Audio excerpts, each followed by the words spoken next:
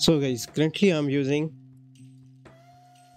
let me show you WinVer, the Windows version 23H2. So as you know guys, 24H2 is released, I mean rollout almost. So what you can do here, go on this page, I will provide the link in the description, and you can also see here the current release Windows 11 2024 update version 24H2, right? And now if you want to install this, there are three options below for installing and creating Windows 11 media. Check out each one to determine the best option for you. Before installing, please refer to the PC health check. You can also go with this app if your PC doesn't support like secure boot or TPM, or even if you don't know, you can use the PC health check application. Otherwise, the best option is go with the installation assistant. Just download it and launch it. Once you launch this, use the PC health check app to check compatibility. To see if your device meets the system requirement, run Windows 11, use the PC health. Okay, so let's download this application first. It's around 13.636 MB. Let's open this. I accept and then install. Click on finish. Click on check now. Okay, now my PC support very well. Now just close it. Go back on the assistant, refresh it, and here we go. Last update April 2024, Microsoft Software License Terms. Okay, you can read this and then click on accept and install. Now you need to wait here. First it will download, then it will ready, and then it will install, I guess so. So let's wait here. On step 2, no, step 3, it's okay to keep you using your PC, but we will restart your PC 30 minutes after we reach 100% on the screen. So be sure to save your work frequently. So again, we need to wait here because now the installation process in.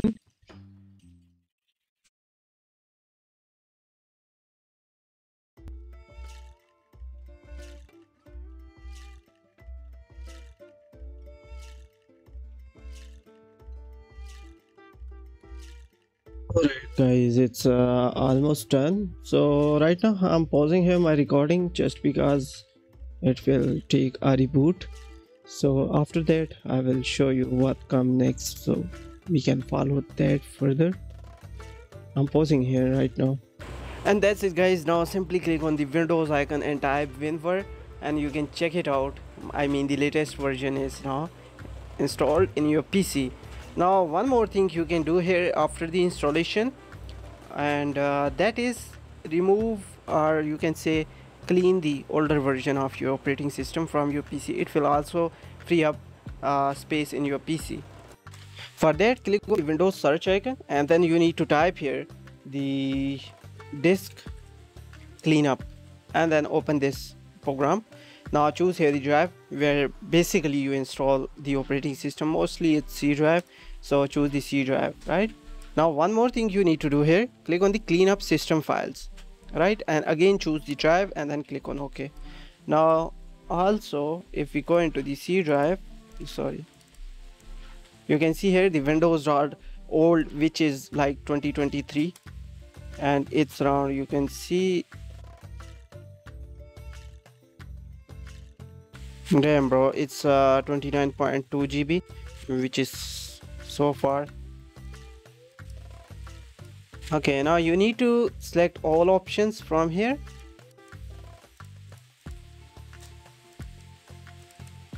Once you have done this, you can see here we will get 23.3 GB free space. Just click on delete and then delete. That's it.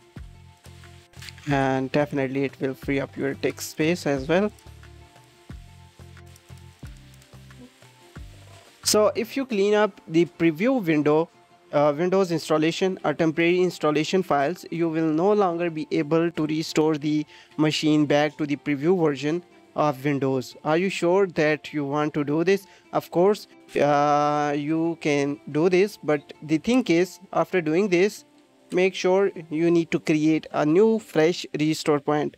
Right now, you install a fresh window, and probably there's no error or any kind of bug in your operating system, so you can create a restore point, which is important.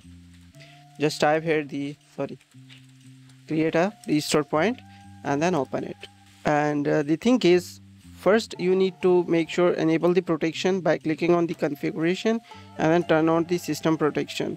Now you don't need to increase this at all, just click on hit apply, okay, and then create a restore point. Now give it any name like Windows 11 24H2 and then click on restore point. Okay, this is totally a part of demo, guys. Make sure do this after disk cleanup process, right? Don't do this like while cleaning up takes space, and creating a restore point is a bad choice. So first disk cleanup and then make sure create a restore point, the best ways. If you have any other question, please let me know in the comment section. I will catch you in the next video. Have a good day. Bye bye.